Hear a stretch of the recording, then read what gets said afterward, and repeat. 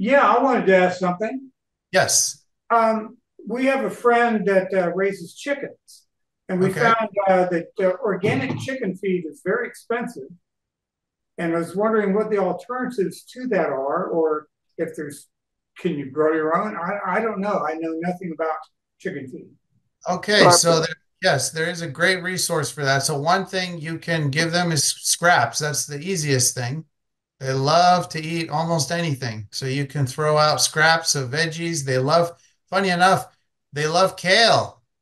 Yesterday, I fed them a bunch of kale, and those chickens descended. They always say don't never fall into a pen of pigs if they're starving because they'll eat you alive. But I tell you, never fall into chickens when you've got kale.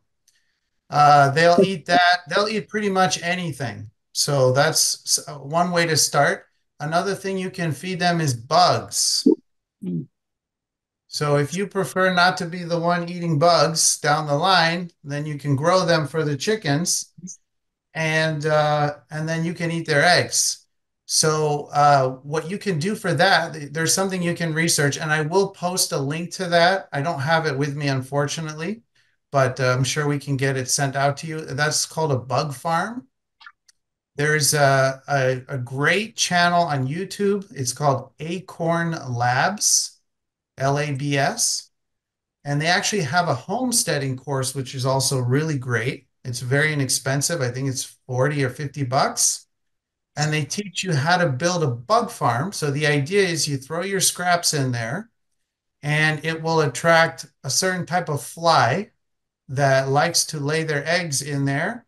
And then the bugs will munch on the food, the waste in there, and then they'll crawl out into a bucket.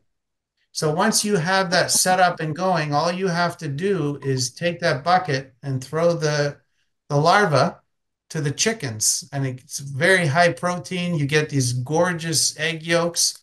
So that's a very inexpensive way to just produce thousands and thousands of bugs for your chickens.